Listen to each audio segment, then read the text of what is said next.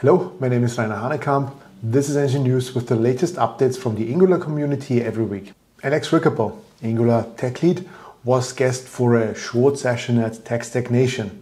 He demonstrated a reset pattern for signals. Now imagine two groups of signals, one group representing the parents and another one the children. Now what we want to achieve is that if one of the parent signal changes, that the children's signals are reset, whereas when a child signal changes, nothing happens to the parent signals. Alex's approach was to combine a computed with nested signals.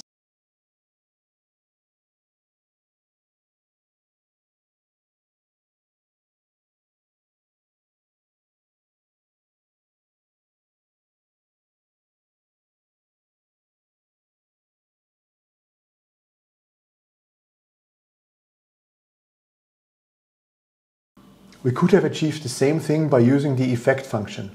Would have been more intuitive and also more readable. So what's the underlying issue?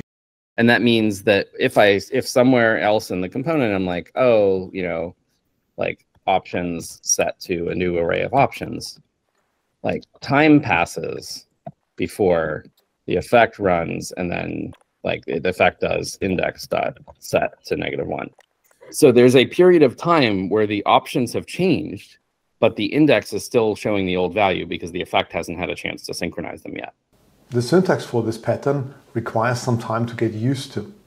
According to Pawel Koszlowski, another member of the Angular team, there is a chance that we get a fourth function for the signals which builds around this pattern. And that's it.